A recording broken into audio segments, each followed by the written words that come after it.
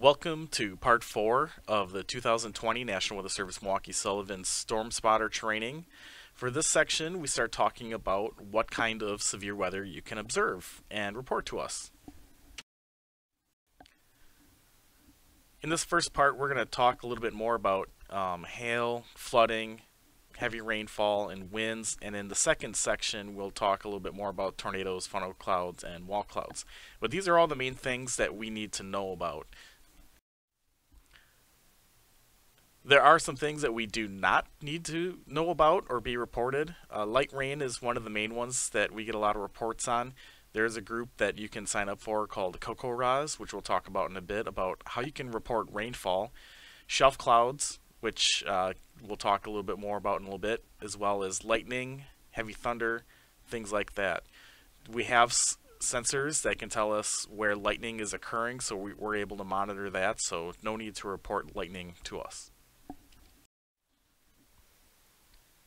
For thunderstorms, there's three main ingredients that we look at when we try to forecast whether or not storms are going to occur. The first is moisture. However much moisture you have may limit how many storms you may actually get and how much rain is produced from those thunderstorms.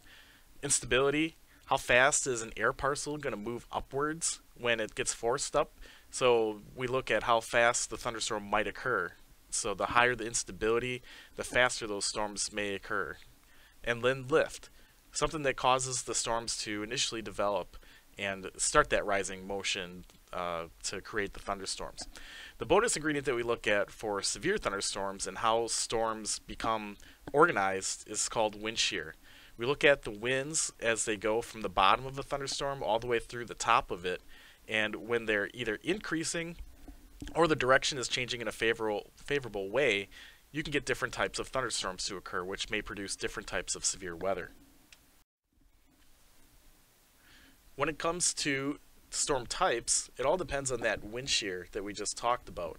So the less amount of wind shear that you have, the more likely it is that you're going to have something like a single cell thunderstorm that occurs where you have less chances of severe weather. You might have a brief bit of small hail or maybe some gusty winds that occur, but typically not a whole lot of severe weather on those types of days. As that wind shear increases, we have different types of storms that start to occur, like the multi-cell clusters or lines of storms. And when these occur, you might have damaging winds or large hail, sometimes some tornadoes. But this is our most common type of severe weather types that we get in Wisconsin. The highest end is supercell thunderstorms. So on these days, you can have long track tornadoes, some of the largest hailstones that have hit in Wisconsin and across the United States.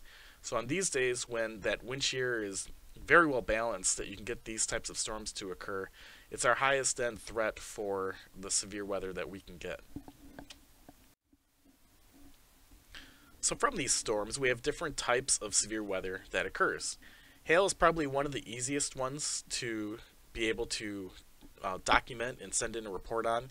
All you got to do is measure the biggest hailstone at its diameter, so across the hailstone at its widest part, and send that in. A lot of people have some pictures here where they nicely took a picture of the hailstone and then put the ruler right next to it.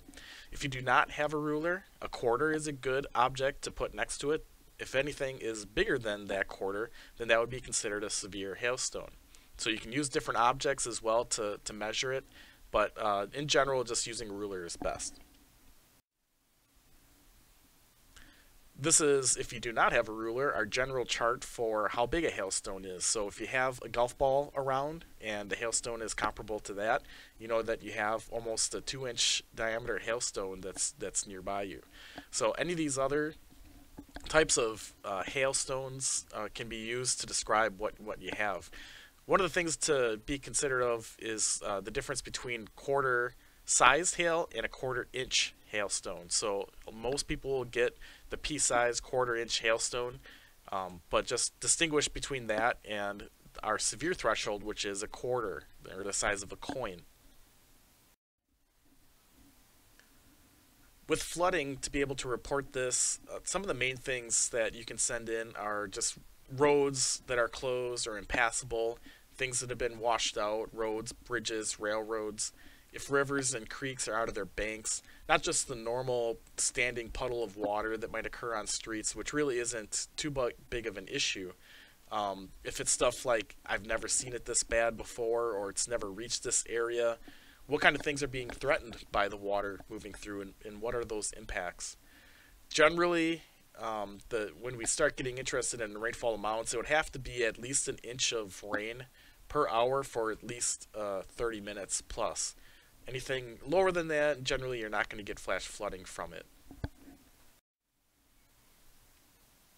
When it comes to reporting heavy rainfall, Kokoraz is the best way to be able to do this. You can, it's a great program where you can sign up and measure rainfall on a daily basis. We're always looking for new people to join and sign this.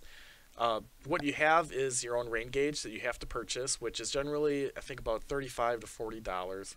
But it's a high quality plastic rain gauge which you can use to be able to measure how much rainfall is occurring there. There's an app you can use just once a day, go out and measure your rainfall and report that in, and that information gets used daily by us and the river forecast centers to gauge how much water is going into our area rivers.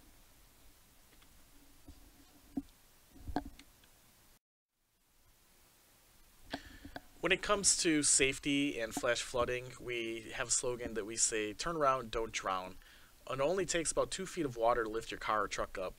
This gentleman here, back in Watertown from August 2018, tried to drive through this flooded viaduct here, and as soon as he got a little bit into this water here, his car lost contact with the ground and it flooded. He was very lucky.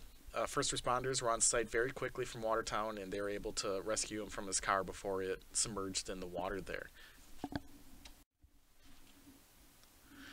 The next thing that can be reported to us or observed is damaging winds. This is the most likely type of severe weather that you'll see particularly on a yearly basis. It's the most common type of severe weather that we get in Wisconsin.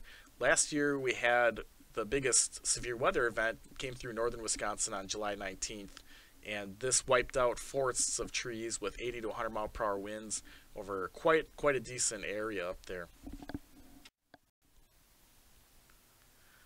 When it comes to damaging winds, know that most people tend to overestimate how fast those winds were.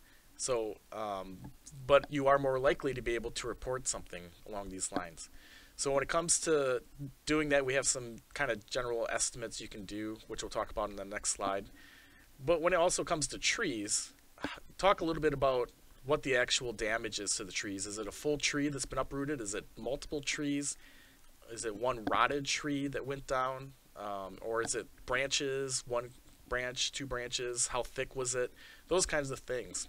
One other thing to know is that you can get the strongest winds out ahead of the rain as opposed to when it actually occurs. So you can get those strong winds out ahead of it.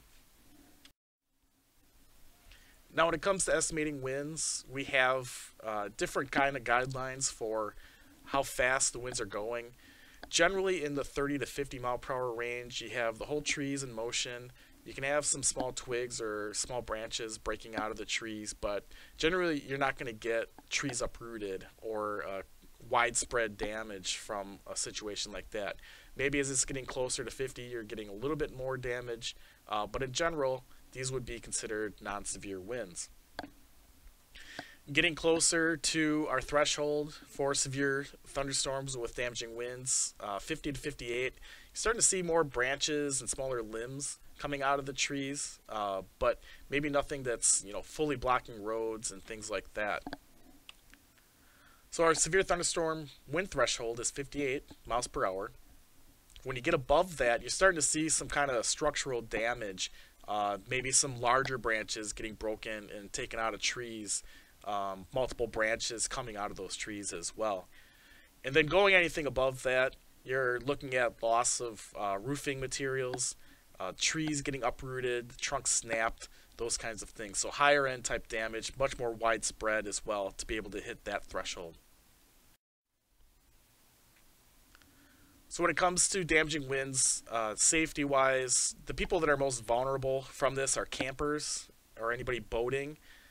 We had these winds up north. This was a Boy Scout camp that thankfully everybody was inside the main facility there when these storms came through. Otherwise, there were numerous tents that had trees that landed on them that could have hurt or killed some of these kids that were out camping. So if you're in that situation, you have to be a little bit more aware of your scenario and how bad it potentially could be. One of the cloud features that we typically see with a line of storms is a shelf cloud. We have no way to really identify how fast the wind speeds are with a shelf cloud. You can get these on non-severe thunderstorms. You can get them on severe thunderstorms. But essentially these are the leading edge of the wind shift for where the storms are moving in. So it's a long-lasting cloud on the horizon that you can watch this go across. But in terms of shelf clouds, you don't need to report it. You can take a picture of it because it looks fairly ominous. But we can't get a gauge on how bad the scenario is just off of this cloud occurring.